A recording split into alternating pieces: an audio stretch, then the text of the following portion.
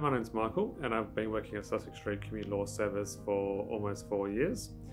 I have been primarily working in the restraining order team, so assisting respondents to all sorts of restraining order matters, so misconduct orders, violence restraining orders, FVROs, and I also currently work as a duty lawyer at the Perth Magistrates Court, assisting people with shuttle conferences and any matter coming out of Court 58 or Court 52 or Court 53 relating to their matter.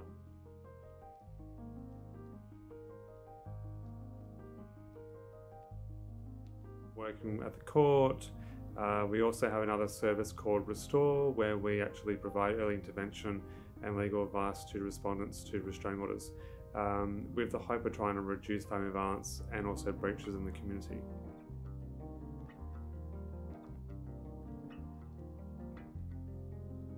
If it means that we can make the experience for someone with disability less traumatising, less stressful, by allowing them to be able to have one location that they can get all the information and assistance with their problem, I think that's going to help with that. You know, for someone who has a disability, it can be quite stressful to try and find appropriate services, and there could be multiple of them, but not always tailoring their needs. So to be able to have one place that they can do that, I think that's going to really solve some of the issues that people with disability are facing.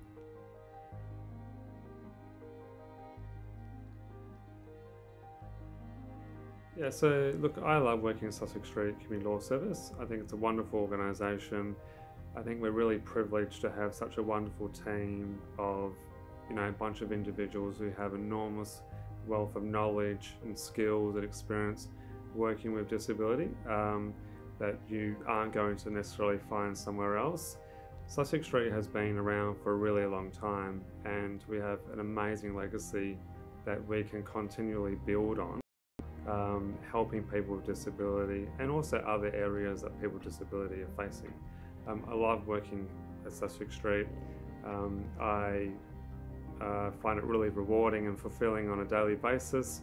I love working with a variety of people and working on complex matters, helping people navigate their problem, helping people solve their problem without matters going to a trial.